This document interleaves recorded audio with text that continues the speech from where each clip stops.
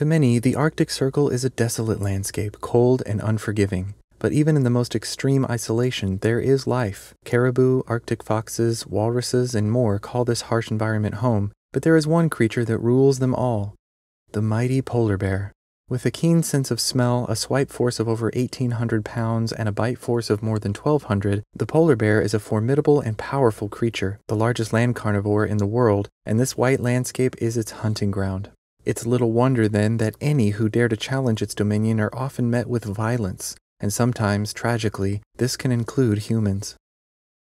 At just 17 years old, Horatio Chapple had a bleeding passion for studying medicine. The young scientist dedicated his time to the prestigious Eton College, where he worked to fulfill his dreams of becoming a doctor. When he wasn't studying, Horatio volunteered at a treatment center that specialized in spinal cord injuries and diseases, and he also enjoyed traveling with like-minded intellectuals. In July of 2011, Horatio, along with 80 other university students, began their expedition toward the Norwegian archipelago of Svalbard.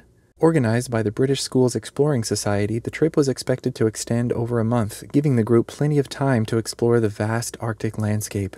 Situated north of Norway and adjacent to the North Pole, the Svalbard Islands are described as an Arctic fairy tale. From mid-April to late August, the sun doesn't set, creating 24 hours of daylight and making it wildly popular for those who thrive in freezing weather.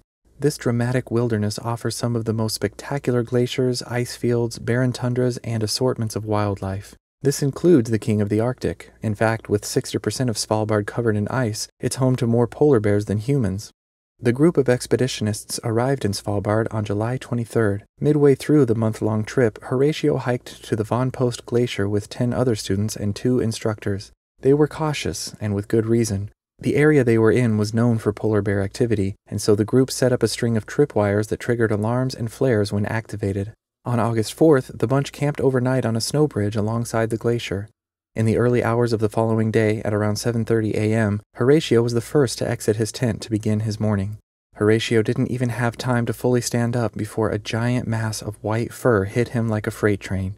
As a 550-pound polar bear tore through the teenager's skin, Horatio desperately screamed for help, but the bear was merciless and efficient. His cries were cut short when the beast tore into Horatio's skull and eventually delivered a fatal wound to his neck. The emaciated and likely starving animal wasn't through, though. Desperate for food, it continued its rampage, savagely injuring 4 other members of the group. 17-year-old Maninder Kaur watched these events unfold, wondering how the trip of a lifetime turned into terror in just a week. She saw Horatio's lifeless body fall to the ground, carelessly tossed aside by this apex predator. Seconds later, she watched her friend, 16-year-old Patrick Flanders, become the bear's next victim. Thankfully, Patrick would be more fortunate, though he would later undergo an operation to remove several of the bear's teeth from his skull. Amidst the chaos, the group's 29-year-old instructor, Michael Reed, took hold of the only weapon in the camp, his Second World War-era Mauser 98K, and aimed it at the bear carefully to prevent shooting any of the young students. But once he pulled the trigger, the weapon failed to fire. Michael attempted to chamber multiple rounds, but the rifle continued to stall. As he worked to get his gun to fire, he yelled at the other group members to shoot flares in the hopes of warding off the bear. But in his struggle, Michael attracted the bear's attention, and the animal charged toward him. The bear closed the distance between them at incredible speed. It threw Michael to the ground, and before he'd even had time to process, he felt the bear's hot breath on his head and a nearly unbearable pressure as its canines threatened to puncture his skull. Desperate, Michael attempted to gouge the bear's eyes, but was unsuccessful. Group leader Andrew Ruck saw the attack and began throwing rocks at the bear. Andrew had been horribly mauled himself, but his efforts worked. Michael was able to grab the rifle again and reload it. Desperately praying for it to fire, he pulled the trigger one last time. This time, the gun went off. A deafening report pierced the air and the bear dropped to the ground. Its rampage finally ended. It's unclear what exactly led to this horrific attack, but Horatio's parents, Olivia and David Chapple, believe it was entirely preventable. In the weeks leading up to the trip, Olivia expressed concern about polar bear attacks, and they were given a risk assessment document. They were told that Horatio would be equipped with a pen flare and a tripwire system would be in place surrounding the camp. However, after an inquest into Horatio's death, it was discovered there weren't enough pen flares needed to frighten approaching bears. Only the trip leaders carried them. Additionally, the parents were assured of the tripwire's efficacy, but weren't told that they often fail. It would also be revealed that there was a shortage of stakes to fully complete the tripwire, as well as mines that needed to be situated around the perimeter. As a result, the tripwire failed to engage.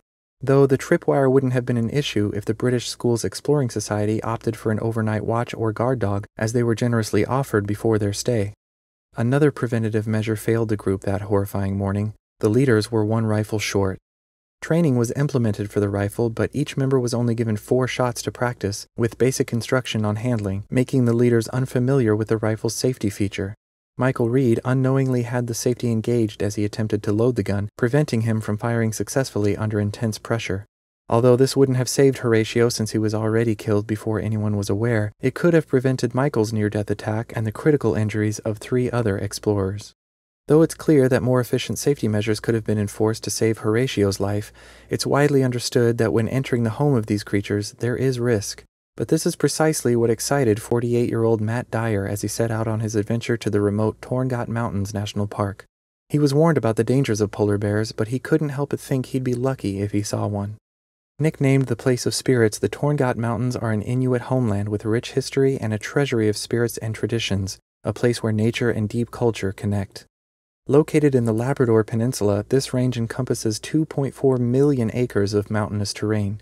The park is a harbor for wildlife, including predators like black bears, wolf packs, and yes, even polar bears.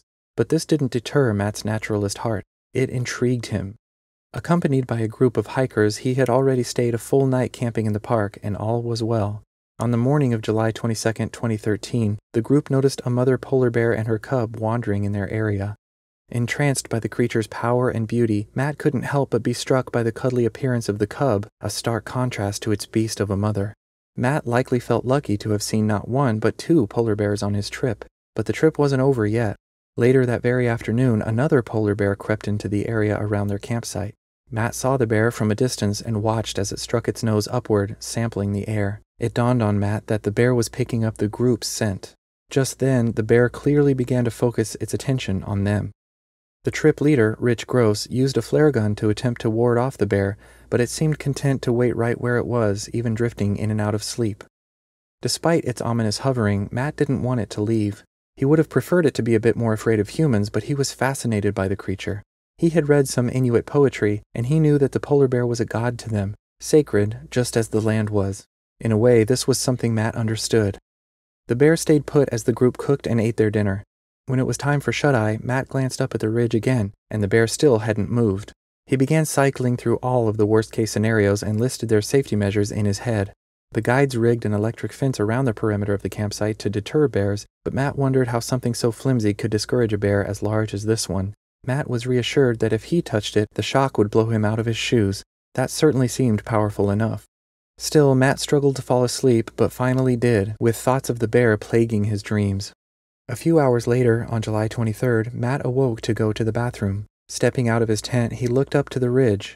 The bear was gone. Relieved, he crawled back into his bed and let himself be lulled back to sleep by the taps of a gently falling rain. Later in the night, he awoke again, this time to rustling in the campsite. He turned over from his stomach, and his eyes were met with 2 thick, towering shadows outside of his tent. He knew immediately that they were the legs of a hovering polar bear. As he screamed that there was a bear in the campsite, the creature tackled Matt and began clawing at him through the thin fabric. He attempted to cover his head, but that only crushed his hands. He felt as the bear's massive jaws stretched across his skull, felt its teeth pressing into his flesh. Holding Matt's head firmly in its mouth, the bear began running toward the ocean, perhaps mistaking Matt for a seal.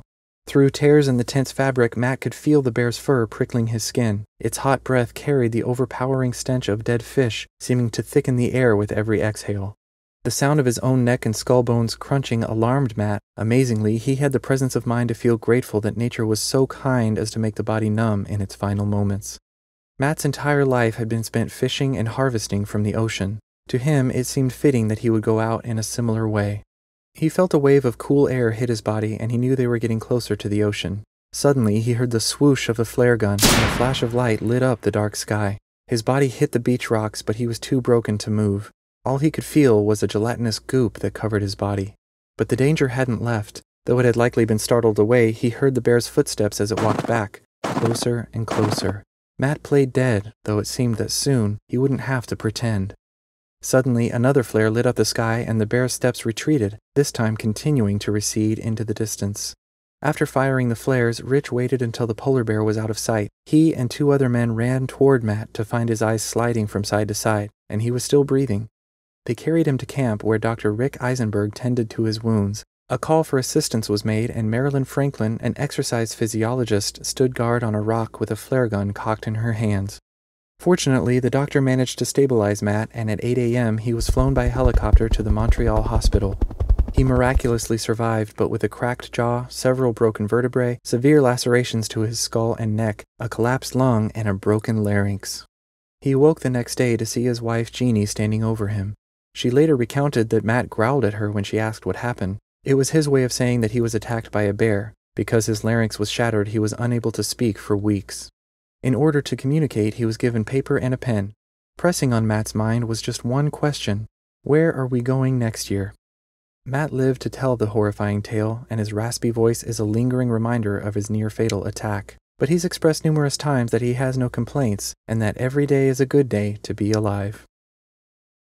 Sadly, though, Horatio Chapple doesn't have the opportunity to tell his story. Though polar bear attacks are extremely rare, the bears are still entirely unpredictable due to the lack of human interaction. Furthermore, the rise in global temperatures has caused the Arctic sea ice to rapidly decline, and polar bears are spending more time on land, traveling through more populated areas. As a result, the number of bear attacks on humans has increased over the years. Between 2010 and 2014, there were 15 polar bear attacks, the greatest number ever recorded in a 4-year period. Though one may not be able to keep polar bears from starvation, it's clear from these 2 cases that safety measures need to be a top priority while in the home of such unpredictable, deadly creatures. If you ever happen to visit the Arctic Circle, always remember that even in those vast stretches of desolate land, you are not alone.